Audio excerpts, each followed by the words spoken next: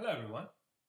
Our paper is about modeling repeat purchase recommendations. Most recommendation systems on Amazon and other e-commerce websites work based on the idea that when a customer buys a particular product, it is best to recommend them related products. For example, when I bought this iPhone, the recommender system correctly recommended me this iPhone case.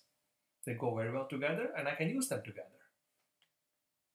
But there's another aspect of recommendations that has received much less attention.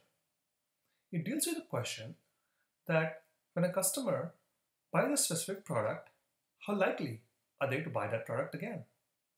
For example, think about this paper towel or this calcium supplement.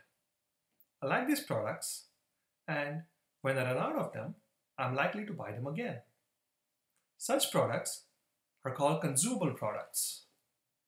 Here are other examples of consumable products available on Amazon.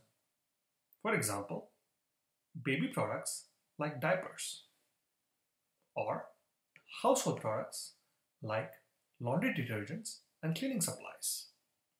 Our paper presents models for repeat purchase recommendations that make it easy for customers to reorder such consumable products.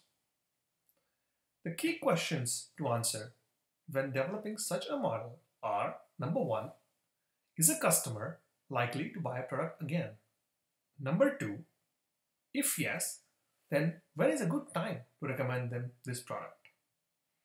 Our paper presents various models that we have developed at Amazon to model this problem.